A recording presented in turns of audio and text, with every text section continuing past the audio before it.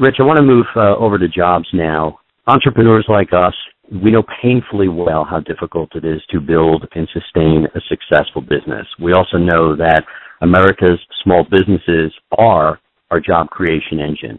Big companies do massive layoffs. They grow often through acquisition. It's little businesses that become large businesses that really have been our lifeblood.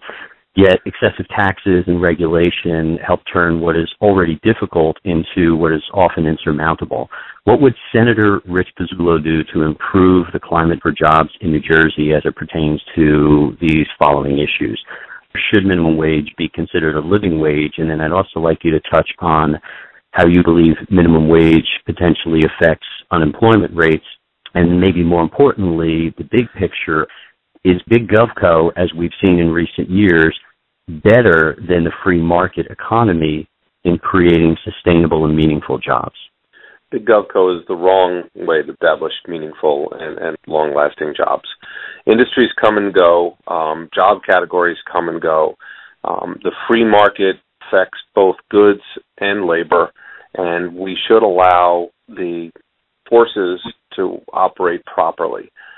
Setting an artificial floor with a minimum wage distorts the free market of labor because it then impacts wage growth and modifications at every level. There's very few jobs out that are paying, in here in New Jersey, they're paying bare minimum wage. When you go for food service jobs, they're above minimum wage. The minimum wage is not the best way to create jobs. In fact, it's a job destroyer, because when you do something that changes the compensation scale at every level in an organization, the people most likely to be frozen out of new positions are those at the entry-level jobs. And as businesses try and deal with the unanticipated consequences of raising the minimum wage, we shouldn't be using the minimum wage as a government tool. I think it hurts more people than it helps. Yeah, I agree fully, and I'll throw in one perspective and I'll reiterate the question.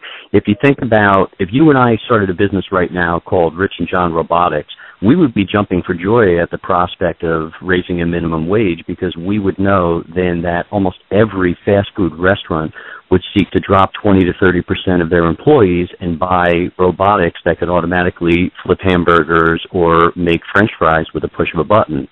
So in the context of that, I look at minimum wage and the idea of that the Democratic Party and this president in particular keeps using the term living wage as if flipping burgers should be a way of life that a grown man or woman should be raising their family and putting their kids through college, as opposed to what you pointed out, which this is a starting way for people to gain skills and get a toehold into the marketplace. That's true. That's the purpose of that job. The value of a job, the wage paid by a job, is the value that it represents to the employer, the person hiring you. Nothing more, nothing less should impact that equation. If you want to have local teenagers coming to work in your restaurant because you need a large pool of intermittent labor, you're going to have to pay more than minimum wage to attract them to come in and work. And if you don't want to pay that, you're not going to get quality people, and your business will ultimately go out of business. That's the law of supply and demand as it affects labor.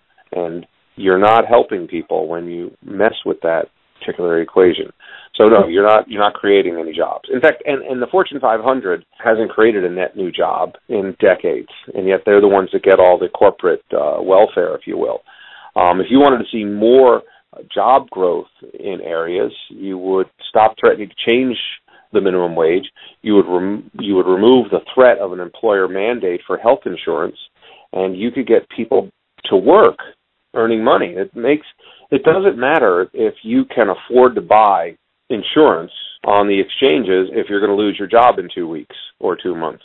That won't help you at all. And you might get a subsidy for your insurance, but you still have to pay something. And if you lose your job, you stop paying the premiums. And then you end up with problems in the insurance system, problems in your personal life, and problems at the doctor's office. By messing with people's ability to get a job, by messing with employers' freedom to pay a fair market wage, you're slowly and inexorably destroying the fundamental foundation of the economy.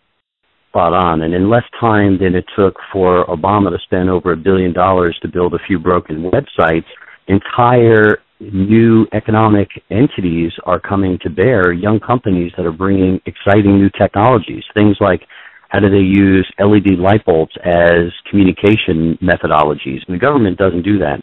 So I agree with your assessment, Rich, wholeheartedly. Well, you have issues in a lot of areas. If the federal government insisted that we couldn't lay off telephone operators, we would still have rooms full of people plugging wires into switches. But we've seen entire categories of jobs go away, and yet people motivated to take care of themselves and feed their families find ways to make themselves of value to other people. That's the fundamental lesson we need to teach young people, is that in order to survive in a free society, you need to find a way to make yourself of value to other people. And sometimes that doesn't always involve college. Sometimes that could be becoming a welder, choosing to be a carpenter. I see a number of businesses springing up doing office cleaning. There are ways to make yourself of value to other people, present yourself, and then earn whatever value you can then earn. And that speaks to entrepreneurism.